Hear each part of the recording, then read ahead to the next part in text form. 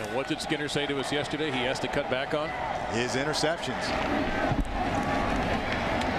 This is Griffin on that pitch back to Kendall Wright. Stutter step. What a sweet move. Right up the middle. He's going to score. Number 1, Kendall Wright, touchdown Baylor. 37 yards.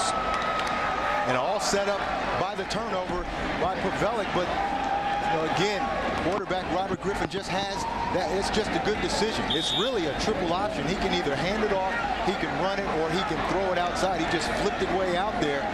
He let Kendall Wright do the rest. Parks on for the PAT, and if he makes it, it'll be 10 points off of turnovers. Baylor has converted.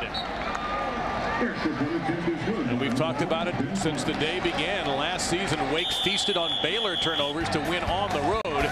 Baylor hasn't won a road game in almost 2 years. They're up by 10 on this spectacular run by Kendall Wright.